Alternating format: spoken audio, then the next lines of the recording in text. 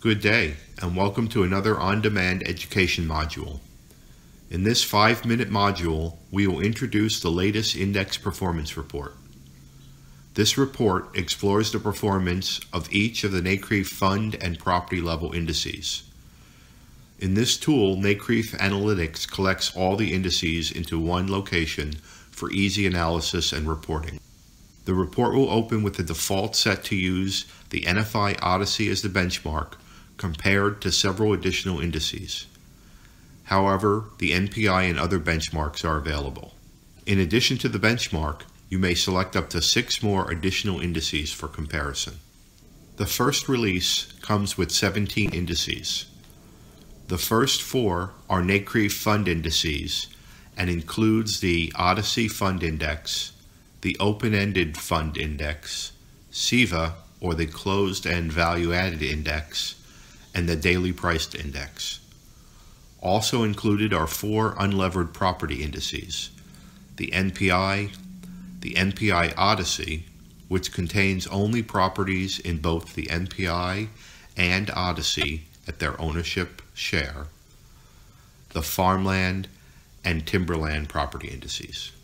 By applying the reported property level debt service back to these datasets, we have created a few synthetic indices: the levered NPI, the levered only NPI, which are only the levered properties in the NPI, and the levered NPI Odyssey, which contains only Odyssey properties and their associated debt service, and the levered only NPI Odyssey, which are only the levered properties in the NPI Odyssey.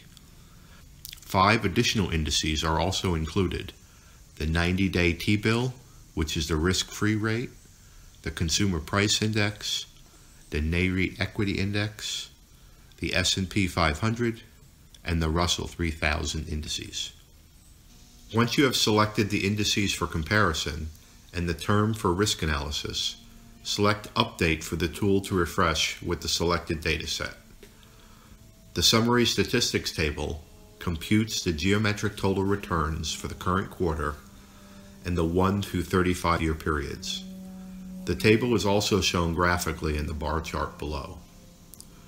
Whereas the Summary Statistics table are all geometric averages, the Risk section uses annual returns to compute the simple or arithmetic average return, the standard deviation, and the correlations of the annual returns.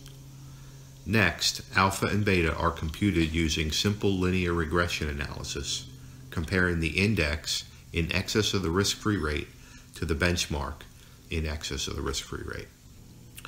Beta, or the slope of the regression, measures the relative sensitivity of the index to the benchmark. Jensen's alpha, or the y-intercept of the regression, takes beta into consideration in its computation of its risk-adjusted performance.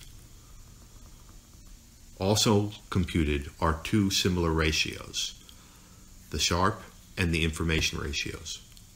The Sharpe ratio is computed as the excess of the risk-free rate, and the information ratio is in excess of the benchmark. Both ratios are divided by the standard deviation of their excess performance. Lastly, 3 indicators of the size of each index are shown. The sample count contains the average number of properties or funds in the index. The value is shown in thousands of dollars, as well as the relative percentage of the index to the benchmark. To learn more about the methodologies of these statistics, please refer to the information in the glossary available in the knowledge base. Let's turn back to the report. The next 2 charts are scatter plots. The left chart displays the long-term relationship of risk and return. The total risk, or the standard deviation of annual returns, is plotted on the x-axis, and the annual average total return is plotted on the y-axis. The line represents the security markets line, which shows the risk-adjusted ratio between the risk-free rate and the benchmark. In this example, we see NCREIF's higher return is offset by higher historical volatility. The second scatter plot is the performance momentum chart. This chart compares the past 3-year performance to the most recent 1-year performance. In this chart, we can see the S&P in green improving with NCREIF in red slipping. The next two graphics are line charts. The left chart displays the long-term horizon using rolling annual returns, and the right chart shows the past 2 years of quarterly performance. Future versions of this report will go into much more depth about each index. Stay tuned for more information.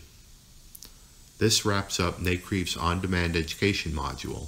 If you have any suggestions or questions, please ask the question to the knowledge base or call the staff at NCREIF. Thank you.